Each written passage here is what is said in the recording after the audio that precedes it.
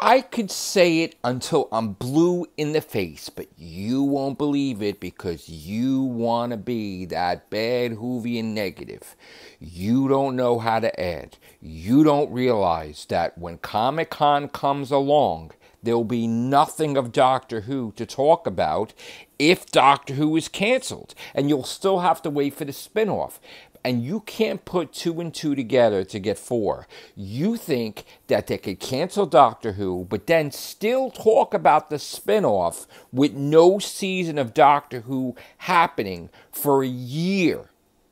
So you're thinking, okay, season 2 is done, it's filmed, Comic-Con comes, Doctor Who is canceled, and then you have no Doctor Who for a whole year, and then you have to wait for the war between the land and the sea.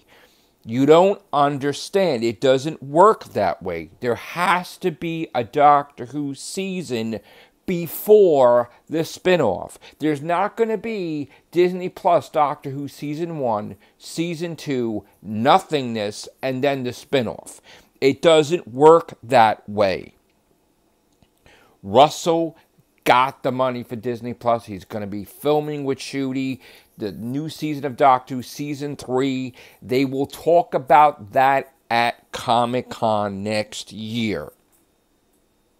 You're not going to have the main show get canceled and then have a whole year without Doctor Who and then a spinoff. You're not adding things up correctly. You don't get it. You don't know how the entertainment industry works. You don't know how the shows work. You can't have the main show canceled if you're going to have a spinoff after.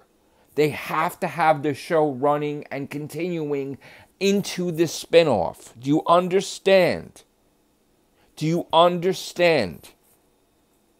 Why don't you understand? You have to have a Season 3 of Doctor Who.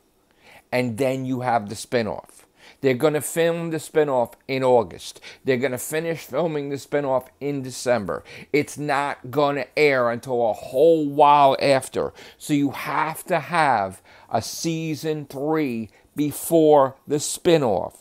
Ncuti is gonna film after his movie and after his play. He's gonna film the 3rd season of Doctor Who. It's done. The deal is made. It's paid for. They just can't say it's paid for. Do you understand now? Do you understand how it works? Do you understand how they can't go into Comic-Con next year where they cancel the show and then have the spin-off? The show is a success, regardless of the tons of videos every single day with tons of live streams and tons of up-and-coming YouTubers. They want to make a name for themselves, but they're doing it wrong. They're making a name for themselves with the cancellation of Doctor Who lies.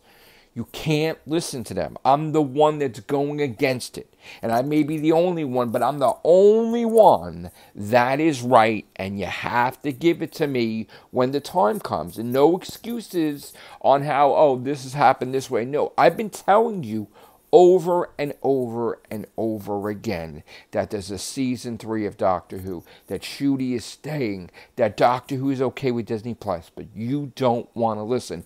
And you'll make comments every single day being annoying. And you're going to be doing that till next year, but it's going to be egg on your face. So you got to admit, when the time comes, that Matrix Lord 212 is victorious and correct, and everyone is wrong. Take care, bye for now.